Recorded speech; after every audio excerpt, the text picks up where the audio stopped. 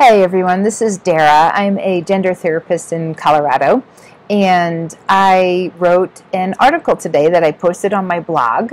I wanted to let my YouTube subscribers be able to have a chance to hear what I was thinking about today. So I thought I'd just read it to you.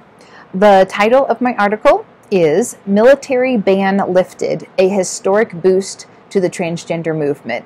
So I'm just going to read it to you from my computer right now. In years to come, today's announcement by the United States Pentagon will be looked upon as one of the most historic moments of the entire transgender movement.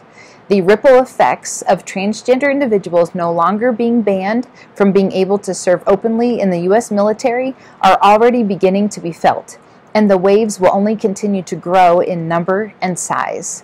When the Pentagon speaks, people listen.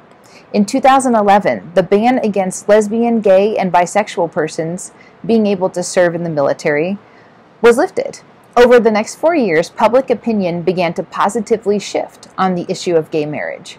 The Supreme Court listened to this change in perspective and, in 2015, ruled that state-by-state bans on same-sex marriage were unconstitutional, hence legalizing gay marriage nationally. Of course, this societal shift would not have happened without decades worth of advocacy on the part of gay, lesbian, and bisexual persons and their allies. Having an entity as impactful as the Pentagon proclaiming these individuals are just as welcome in the military as everyone else gave the cause a sense of legitimacy that grew exponentially over the following years and continues to do so today. Lifting the ban against transgender individuals serving in the military says to our society, you there, yeah, those of you who have a problem with people who are transgender, guess what?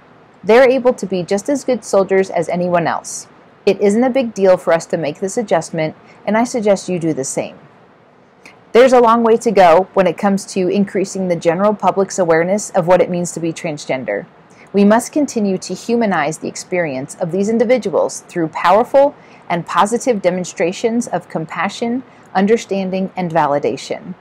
In this vein, today's proclamation by the Pentagon gives the transgender movement a mighty fine boost in the right direction. So, there you have it. That's what I was thinking about today. I'm curious what you all are thinking about this news, and feel free to leave your comments underneath the video and share with me and others what's on your mind.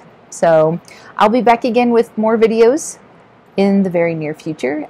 Thanks for watching. Bye.